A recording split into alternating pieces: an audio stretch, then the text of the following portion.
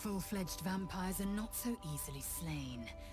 Astarion's master will be no exception. Fortunate for him, slaying monstrous fanatics is a pastime of ours. It seems like Cazador used Astarion's flesh not as a canvas, but as a contract.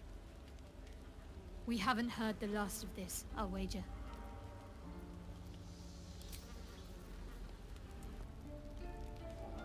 Our very own vampire's the missing pawn in his master's deadly game. Now, how about we go and reverse Cazador's fortunes? I can't imagine how Astarion must be feeling. The terms of your own condemnation carved into your skin. Monsters' actions. And monsters do not deserve such power as that ritual promised. When the time comes, Astarion will have his revenge, I'm sure. And it will be richly deserved. But not yet. So, what can I do for you?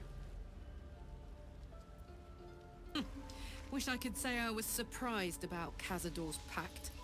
Where blood, death, and betrayal parade, you can bet your ass a devil is riding Grand Marshal. We're going to keep Astarion safe. On my life, Cazador won't touch him.